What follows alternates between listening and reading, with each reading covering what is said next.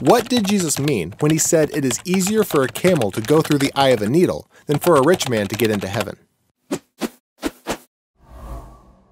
There are several different schools of thought on what Jesus was referring to in saying that it was easier for a camel to go through the eye of a needle than for a rich man to gain eternal life. The Persians expressed the concept of the impossible by saying it would be easier to put an elephant through the eye of a needle.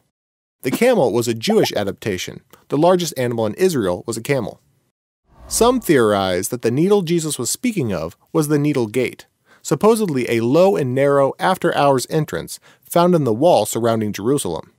It was purposely small for security reasons, and a camel could only go through it by stripping off any saddles or packs and crawling through on its knees. The problem with this theory is that there's no evidence such a gate ever existed. Beyond that, what sane camel driver would go through such contortions when larger gates were easily accessible? Others claim that the word translated camel should actually be cable.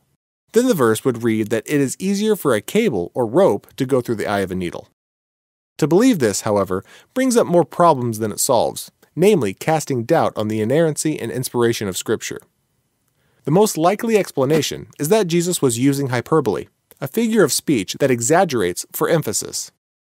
Jesus used this technique at other times, referring to a plank in one's eye and swallowing a camel. Jesus' message is clear. It is impossible for anyone to be saved by his own merits. Since wealth was seen as proof of God's approval, it was commonly taught by the rabbis that rich people were blessed by God and were, therefore, the most likely candidates for heaven. Jesus destroyed that notion, and along with it, the idea that anyone can earn eternal life. The disciples had the appropriate response to this statement. They were utterly amazed and asked, "Who then can be saved?" in the next verse. If the wealthy among them, which included the super-spiritual Pharisees and scribes, were unworthy of heaven, what hope was there for a poor man? Jesus' answer is the basis of the gospel.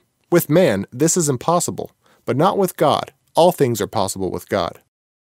Men are saved through God's gifts of grace, mercy, and faith. Nothing we do earns salvation for us. It is the poor in spirit who inherit the kingdom of God, those who recognize their spiritual poverty and their utter inability to do anything to justify themselves to a holy God.